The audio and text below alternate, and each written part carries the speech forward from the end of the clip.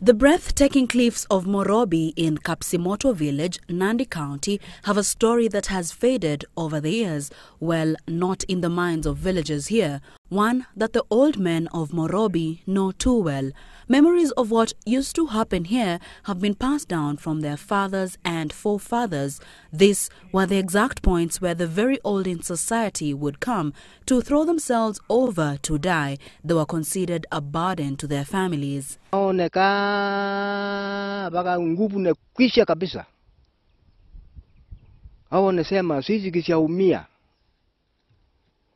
Kila siku nakuja peleka sisi nje. Hakuna nguvu ya kutoka. Mzuri sisi nakwenda msiau Morobi. Mtu ka mpaka hata ukienda kuangalia amepoteza, sura yake imebadilika. Sasa walikuwa wanaona kama wamechoka.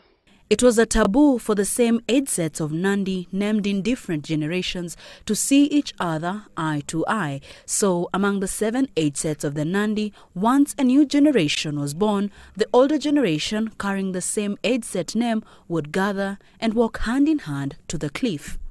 Ndiposa walikuwa wanaamua, tumepatwa na ile rika ingine, na vile tumeishi, hatungetaka tupatikane tena.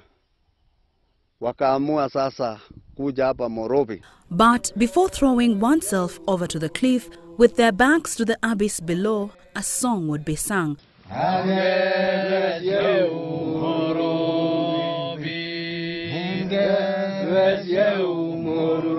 While holding hands to motivate each other, on their eyes was a gaze into what many knew as a fall into a better world. Wakisema tuendeni show. Hii jina ya show ni kitu umeenda kabisa, ukianguka show uwe umeenda. Sasa wanaimba kwa Kinandi, ongebe show Morobi.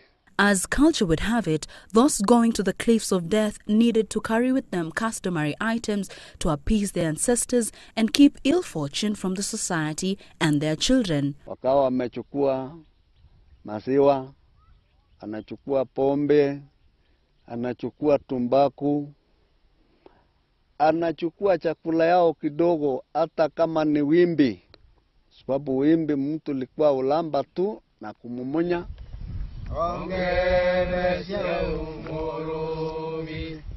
Times have changed now, and such action would today be considered as suicide. The ancient tradition has been abandoned and the site forsaken. The Nandi County government, however, plans to preserve it for its cultural significance.